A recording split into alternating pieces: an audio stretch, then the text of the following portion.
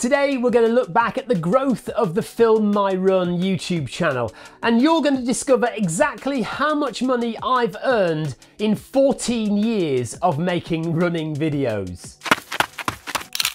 I started filming my running exploits back in 2010 when I ran my very first 10K race. I filmed my first marathon in 2012 in Paris. And then in 2014, I came up with the Film My Run brand. Run it, film it, relive it with filmmyrun.com. I started posting videos on my personal YouTube channel. I didn't even consider a dedicated Film My Run channel until over a year later. The Film My Run channel was eventually born almost exactly 8 years ago. During the course of today's race, I am launching filmmyrun.com. Brand new venture, tell you about it as we go. I posted my first video on January the 21st, 2016. But even back then, it was still just a hobby. I did it because I enjoyed it. I wasn't in the least bit concerned with subscriber numbers or how much money I could earn on YouTube. In the early days, I used copyrighted music on my videos, so they didn't earn any money anyway.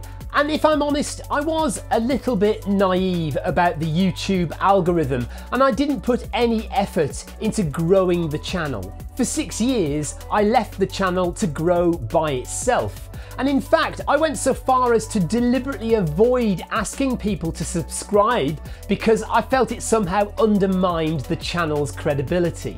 But at the same time, I did want more subscribers and I did want to earn more money.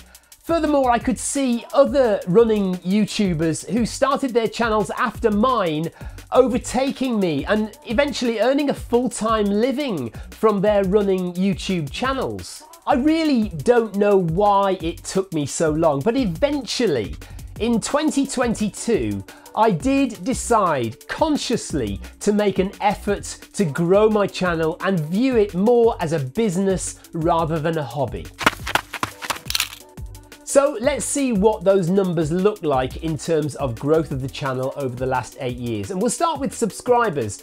So since 2016, we've added around 2,000 subscribers per year until 2021 when we had a little dip because I had a little hiatus in the channel.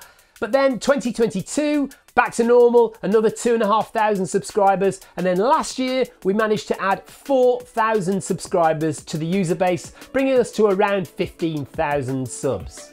My goal for 2024 is to try and get as close to 20,000 subscribers as possible by the end of the year. So if you're not subscribed, you know what to do. I'd really appreciate it. Thank you so much. So let's see how that subscriber growth translates into video views over the course of the years.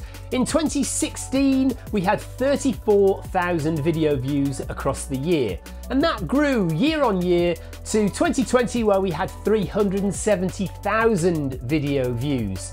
But that did take quite a significant dip in 2021. As I mentioned, we had a bit of a hiatus. I took on a huge video documentary project in the second half of 2021, and I didn't make a video for the Film My Run channel for about 3 months because that video documentary took so much of my time. If you're wondering, the project was called 81 Yards, A Backyard Story. It's the story of the world record backyard ultra in 2021. A shortened version of that called Going the Extra Yard won the best running video at the Sheffield Adventure Film Festival in 2022. So if you want to watch that video, it is over on Vimeo. I'll link that in the description below.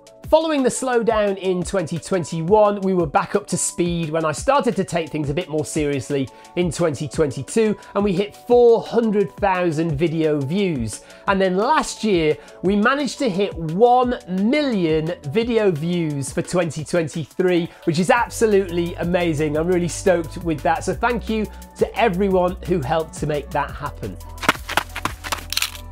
So do I earn a living working full-time making YouTube videos? Well, the answer to that is no.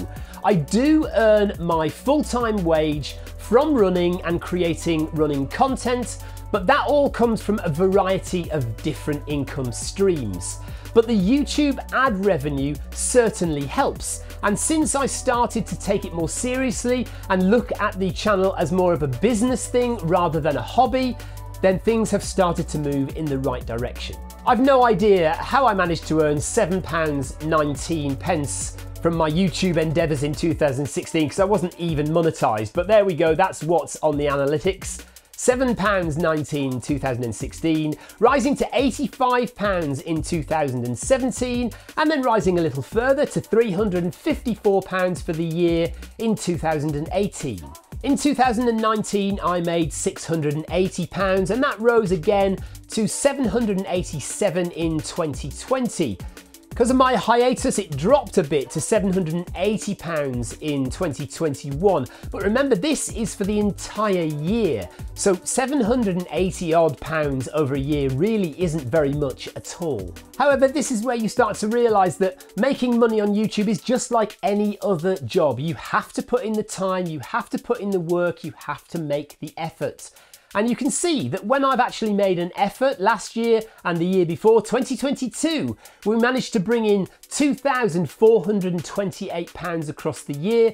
And then that rose again in 2023 to £3,790. Now, it's not enough to live on, but it's certainly a contribution to the household funds. It's not an insignificant amount.